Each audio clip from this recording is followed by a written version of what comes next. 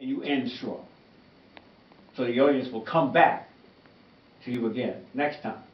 There's something in that show that they want to hear, and you're putting on a show. It's just like a television show. It's like, you know, American Idol or any other kind of show. Even on MSNBC, all the talk shows they do. You start out with a big issue, in the middle you have some other stuff going on, you end with something, and then you close out with either a funny thing, or something to remember, or something they can take home with. We close out our shows with information that you may not have heard from other places. We give out, you know, community announcements. Hey, this is going on in the community, you need to go and check it out. But we start out banging. In the middle is all the other stuff that's going on, and phone calls and people participating. You get the audience engaged, and then that throughout your broadcast, and then you put your program together and you end strong. It's all about a show. Yes, there are elements of that are important to the community, yes. But in the reality of things, when you break it all down, it's really about a show. We believe in that. Another man, Peoples, once said to me, he says, a lot of people who are in the business, especially in white media, it's like an attitude of don't woke them, let them slip when it comes to our community. In other words, you don't play, don't give them information shows, play a lot of music, keep them dancing, play some records, you know, put videos on TV, do that kind of thing. And they'll be happy with that. But no, we want more things than that. We want you to talk to me, tell me what's going on. Tell me what's happening in the world. I want to know what's going on. I want to know whether I'm going to live or die when I wake up tomorrow morning. And well, on the note about whether or not you're going to live or die, we're going to take a quick break. This is Dr. Khalfani. You're watching The Pulse. All right. Let's just dive right back in if you're ready. Yeah, sweet here. Yep. This is Rubio time. How you doing? Go ahead and put it down for a second. Yeah, get you a little bit. And cut. Ramon, did you cut? Nope, you didn't. Marco Rubio moment. When you started to get tired. That's good. I'm all talked out. I am making sense of it. Yeah, I noticed that. I wanted to I didn't want to get anything else, anything particular you want to tell people? Yeah, I want to get into something something Slade didn't say real quick. Okay.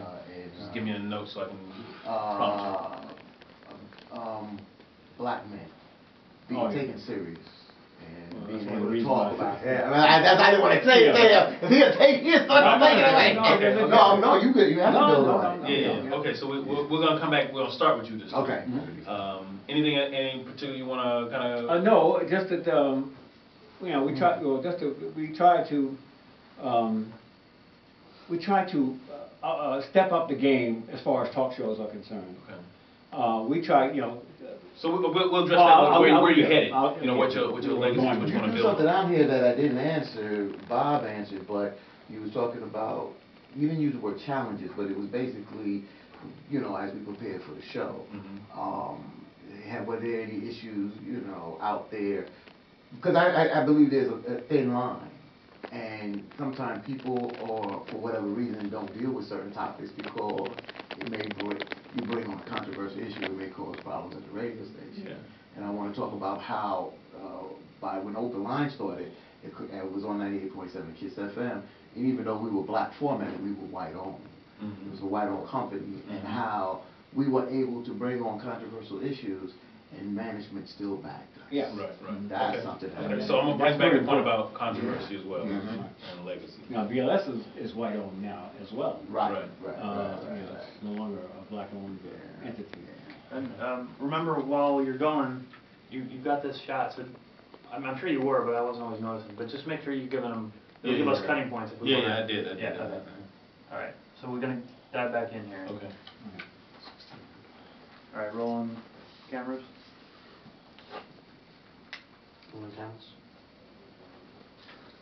Are you rolling? A little slack.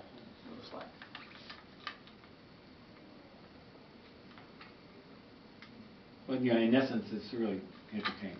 Yeah. Well, we ought to call it Remember, keeping infotainment. it pointed right at their chest is about right. Okay.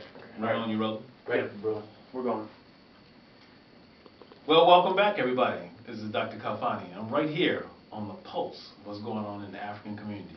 And you know, today we have some great folks here with us today. We have Brother Bob Slade. the one and only. And my friend, Fatim Muhammad, we're missing the other two parts.